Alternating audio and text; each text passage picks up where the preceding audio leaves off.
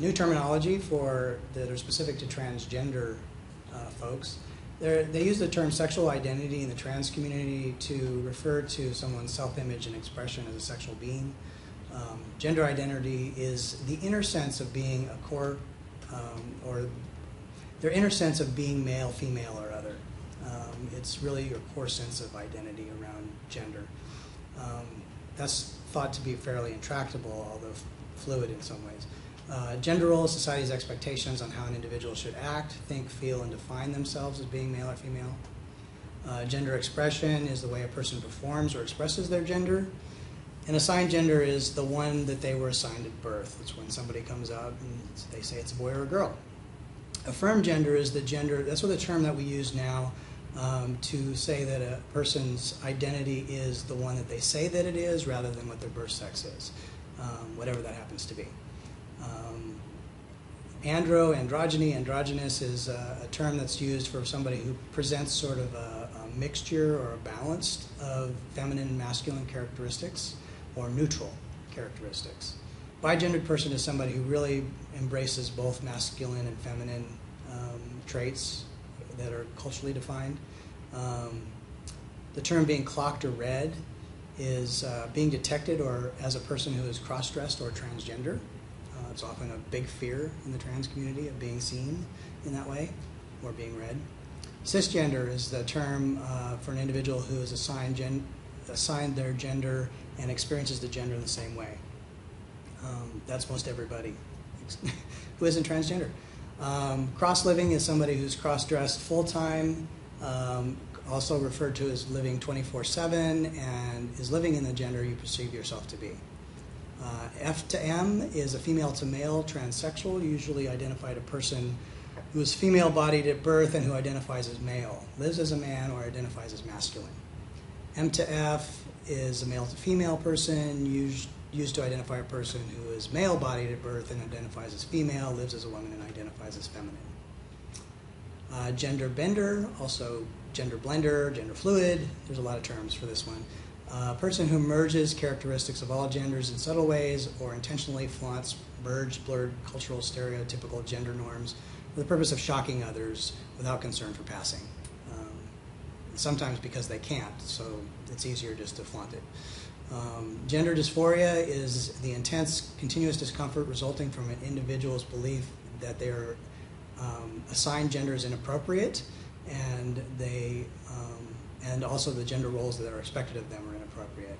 So this is the piece that when you're really looking at the issues that come in with somebody who's transgender who wants to, or transsexual who wants to change their bodies, they're usually experiencing gender dysphoria or body dysphoria around their gender.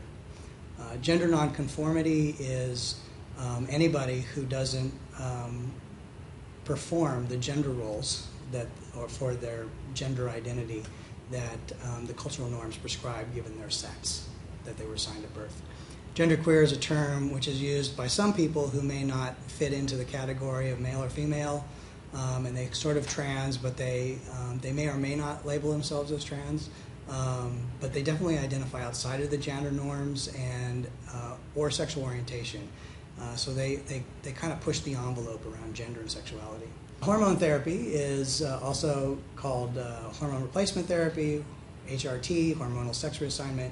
It's the administration of hormones to affect the development of secondary sex characteristics of the opposite assigned gender. So this is one of the main things that's used to start the transition physically from one sex to the other. A no-gendered person is somebody who does not identify with any of the culturally defined genders and doesn't like any of those labels and opts not to use any of them. Non-op is somebody who may identify as transsexual or transgender but has chosen, and they may have taken hormones or not, but have chosen not to do any surgeries to reassign their sex. Passing is the ability of a person to be able to present themselves in the other gender from which and to live full time from the one that they were assigned at birth. Pre-op is somebody who is usually transsexual who has not yet received reassignment surgery.